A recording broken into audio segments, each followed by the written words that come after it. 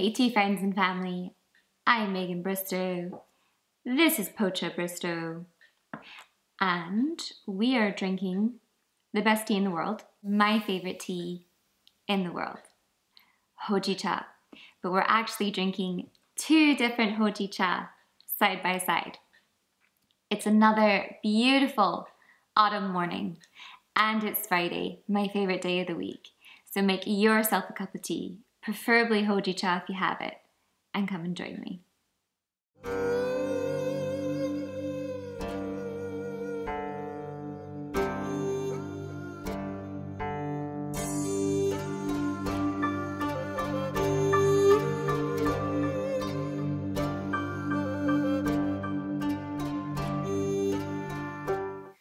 Welcome to Tasting Teas, welcome to my living room.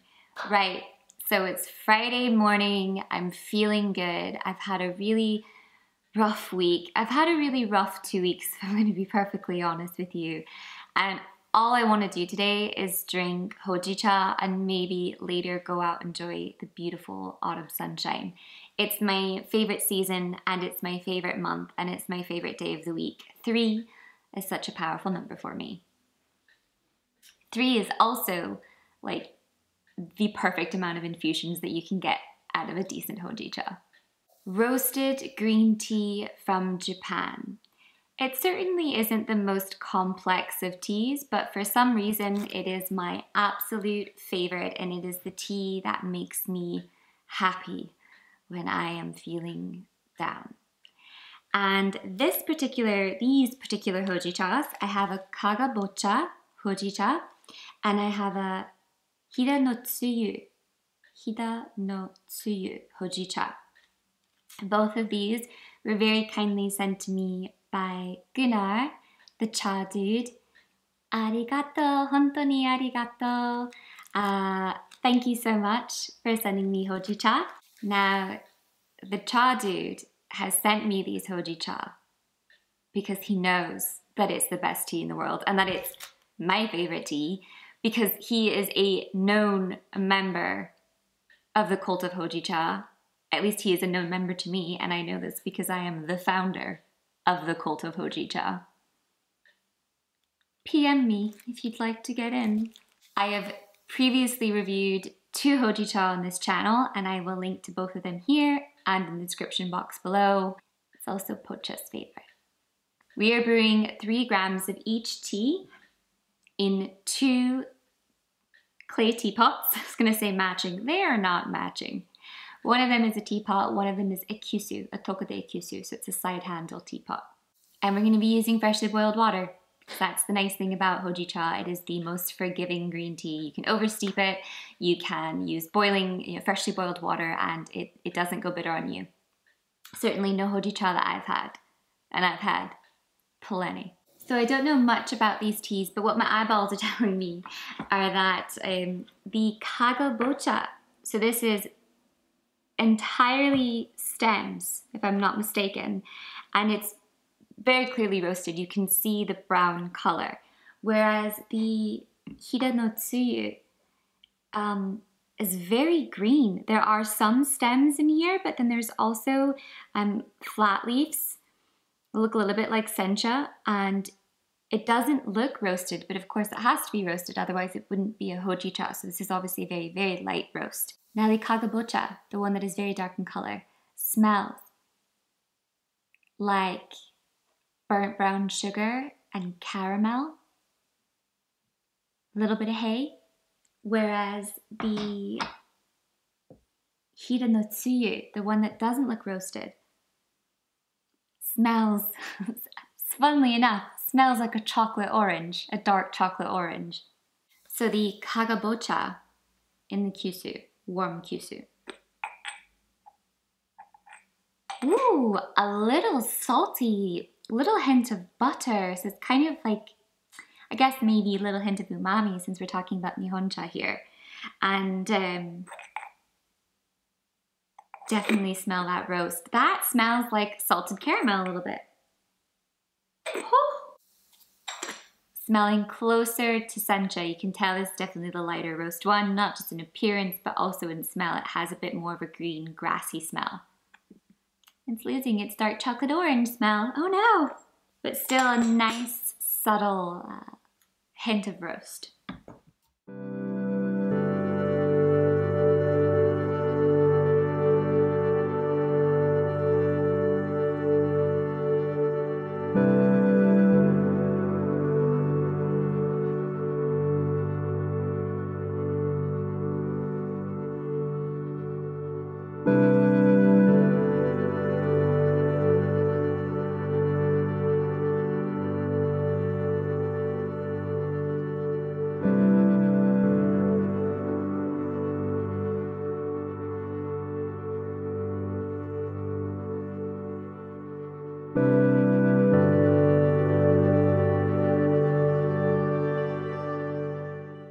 Not surprisingly, the color and the difference of the liquor is very obvious. So the Hidanotsuyu on the left is very yellow-green, like a Japanese sencha. And the Kagabocha Houjicha on the right is that sort of dark, not dark, but sort of amber brown color that you would expect of Houjicha. So let's go for the Kagabocha. Cheers to autumn, to Octobers, to Fridays, to Houjicha, to Pocha, and last but not least, to the Cha Dude.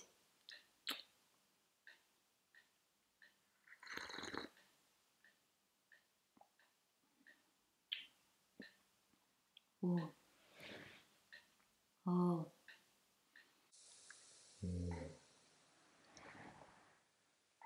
Light to medium body, quite a brisk mouthfeel, no astringency, no bitterness. Right away, you get a really pleasant sweet roast, and then it's smooth caramel and a little bit of wood smokiness. And it's not just as simple as wood smokiness. It's like an aromatic wood. You know what I mean? It's like an old wooden chest or like wardrobe, and you like to open it up just so you can smell the wood inside. Because that's what I do with old chests and wardrobes. What do you do? This is the Hidanotsuyu, so the one that's lighter roast.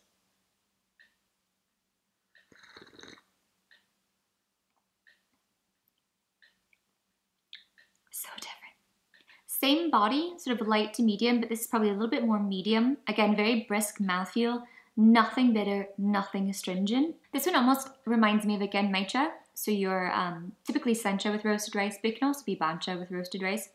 That's what it reminds me of, because there's a greenness still to it, but it's not a springtime or even a summertime greenness that you would expect in Nihoncha and sencha. This is definitely like green grass that knows, hey, autumn is here. Why are we still green? And then you get the really pleasant, but it is very subtle roast. But whereas this one is sweet and caramel and wood smoky, this roast is more nutty and toasted and savory, like a genmaicha, as I mentioned. Ah, I love tea. So interesting. So after having the more savory Hidanotsuyu, going back to the Kagabocha. Is it Kagabocha? Yeah, Kagabocha. I can read. The Kagabocha actually really tastes like salted caramels now. This is a sakura cherry wood tea scoop, really pretty. And Pocha can skateboard on it.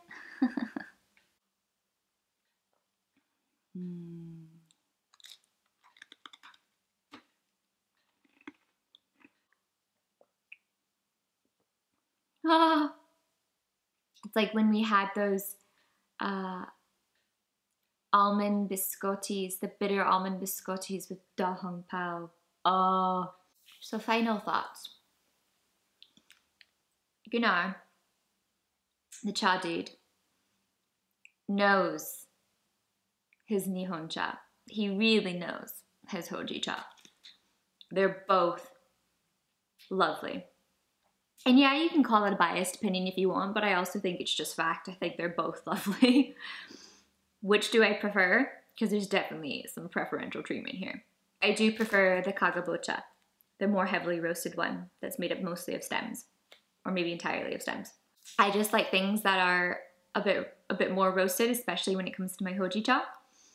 Now, if I was drinking the Hida no Tsuyu, if I was drinking this one just by itself and didn't have a comparison with this one, this would be a damn fine Houjicha and I would have no complaints about it and I'd be like easy sailing. But when it is put against the kagabocha, I love this one more. It's a bit deeper and darker, and what can I say? I have a deep dark soul.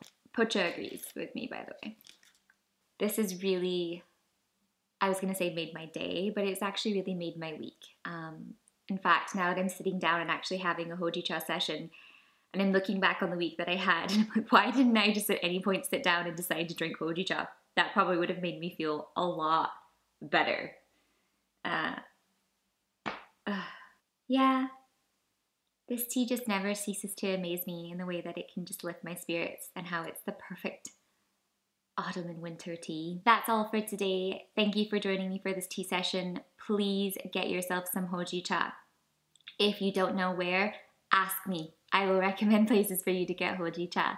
I'd really like to thank the Cha Dude for sending me these teas and some others as well. As always, from me and Pocha, wherever you are, enjoy a good cup of tea, enjoy a good cup of Houjicha.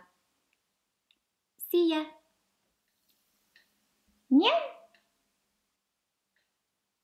Sorry, I got lipstick on the cups. My bad. My bad.